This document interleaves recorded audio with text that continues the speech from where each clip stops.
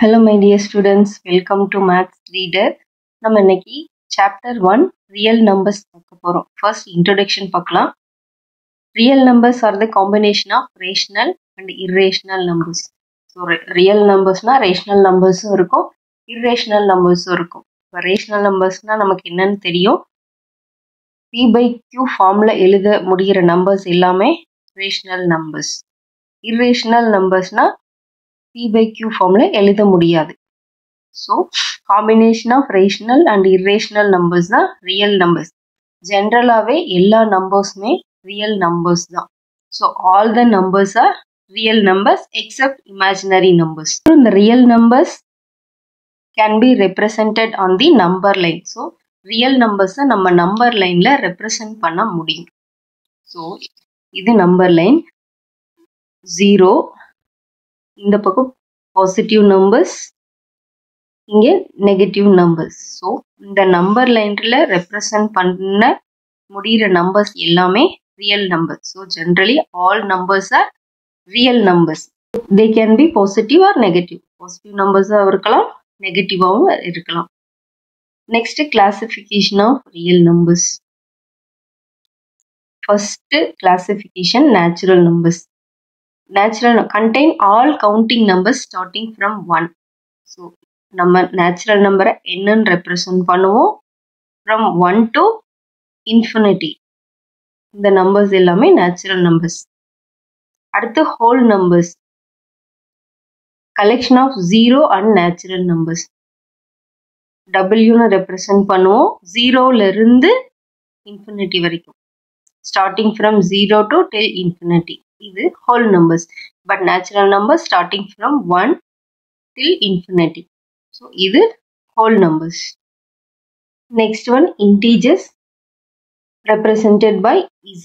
So, integers na என்னன்னா negative numbers இருக்கும், 0 இருக்கும், positive numbers இருக்கும். So, it includes negative number, positive numbers along with, so every natural number and whole number is an integer. So, natural number na என்னன்னு தெரியும் நம்மளுக்கு starting from 1 to infinity and whole number starting from 0 to infinity. So, integers include natural numbers and whole numbers. ரெண்டுமே இதில் இருக்கும். Next, rational numbers. Numbers that can be written in the P by Q form where Q not equal to 0. இங்கே Q வந்து 0வா இருக்கக்கூடாது. அப்படி இருந்தா rational numbers. Example 1 by 2, 5 by 4, 16 by 4.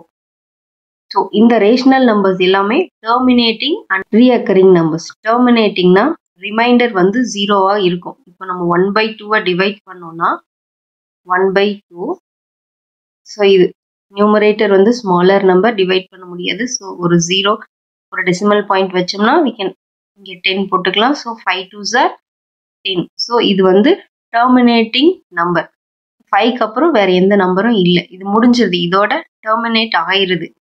And reoccurring na sometimes repeat ஆகும்.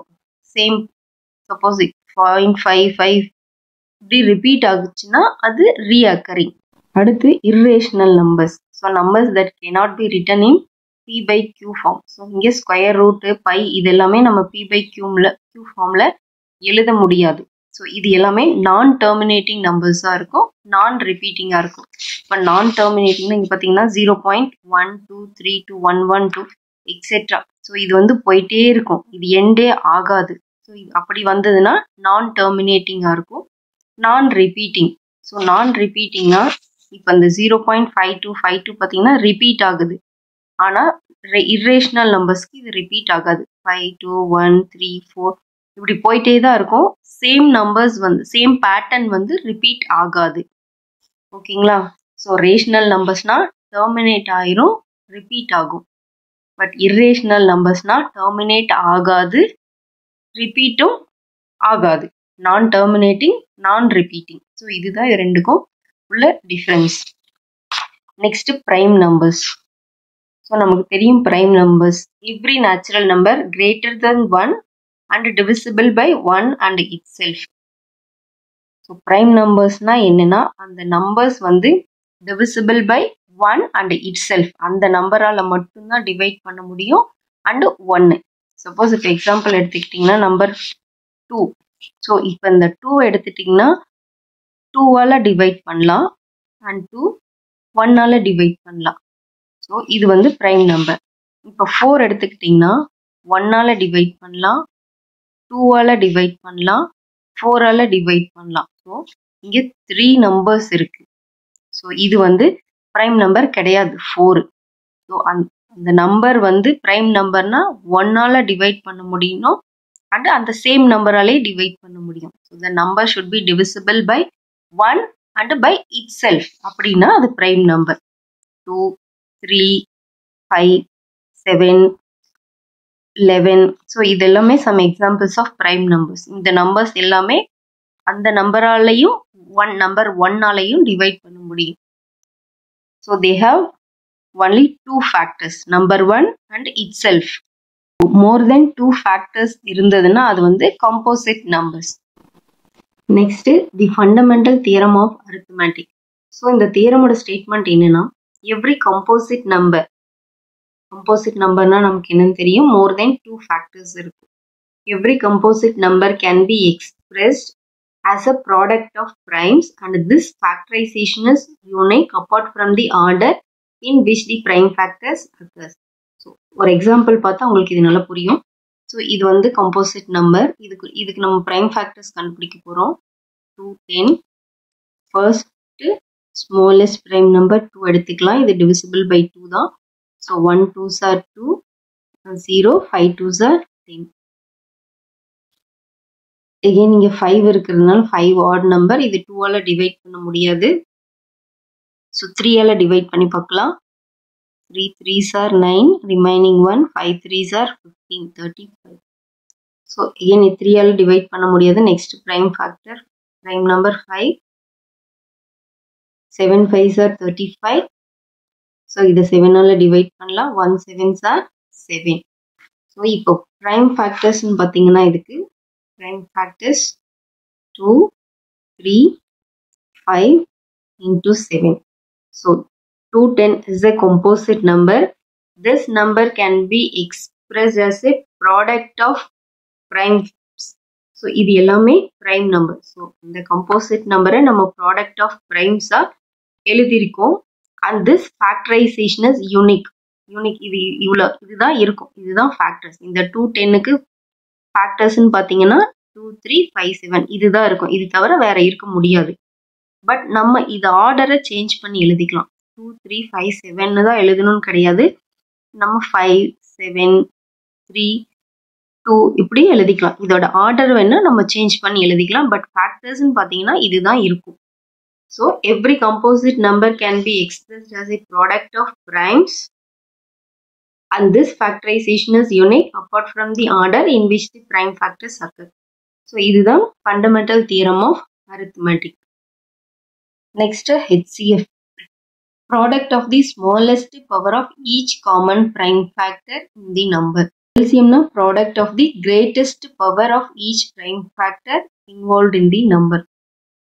So, HCF na enna prime factors கண்டுபிடிக்கிறேன்னா, ரெண்டு நம்பர்ஸ்க்கு prime factors கண்டுபிடிக்கிறேன்னா, அந்த ரெண்டு நம்பரோட ப்ரைம் ஃபேக்டர்ஸ்ல எது காமனான நம்பர் இருக்கோ அந்த காமன் நம்பர் அதுக்கு ஸ்மாலஸ்ட் பவர். நம்ம இந்த எக்ஸாம்பிள் பார்த்தா புரியும். Find the LCM and HCF of 6 and 20 by prime factorisation. So நம்ம 6க்கு ஃபர்ஸ்ட் ப்ரைம் ஃபேக்டர்ஸ் கண்டுபிடிக்கலாம். Divide by 2, 3 2s are 6. Again divide by 3, 1 3s are 3.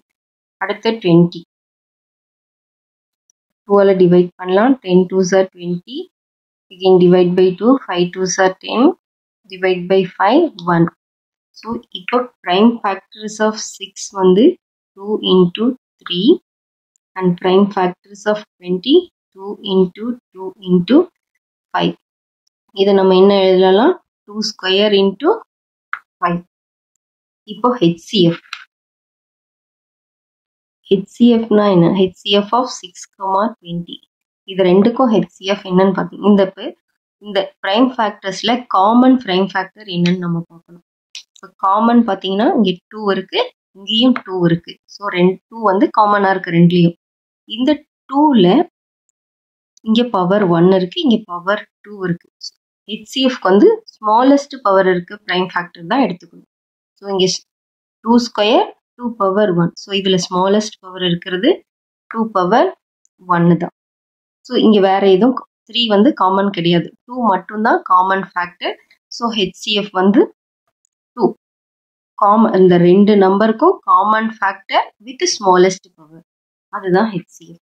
Next எல்சிஎம்க்கும் நம்ம ஃபர்ஸ்ட் காமன் ஃபேக்டர் பார்க்கணும். Common factor 2 இருக்கு. இந்த காமன் ஃபேக்டரை ஹையஸ்ட் பவர் இருக்கிறது இங்க எடுத்துக்கணும். Highest power இருக்கிறது 2 ஸ்கொயர் இன்டூ அதுக்கப்புறம் ரிமைனிங் ஃபேக்டர்ஸ் என்ன இருக்கோ அது எல்லாமே எடுத்துக்கணும். ஸோ இங்க 3 இருக்கு, 3 இங்க 5 இருக்கு. So common factor with highest power, அதுக்கப்புறம் ரிமைனிங் ஃபேக்டர்ஸ் என்ன இருக்கோ அதையும் எழுதிக்கணும். 2 square 4, 3 into 5, 4 3s are 12, 12 5s are 60. So LCM of 6, 20 வந்து 60. So இதுதான் HCF and LCM. HCF of A, B. A, Bங்கிறது இந்த 2 numbers. HCF into LCM equal to A into B, product of the numbers. So நம்ம இப்போ check பண்ணி பார்க்கலாம். HCF of 6, 20. இதுதான் A, B, the numbers.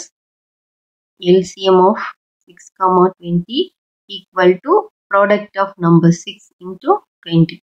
So HCF என்னது 2, LCM 60 and 620s are 120. Is 2 into 60, 120 equal to 120. So இது ரெண்டும் ஈக்குவலா இருக்கும். உங்களுக்கு வீடியோ பிடிச்சிருந்ததுன்னா லைக் பண்ணுங்க, ஷேர் பண்ணுங்க, சப்ஸ்கிரைப் பண்ணுங்க. Thank you.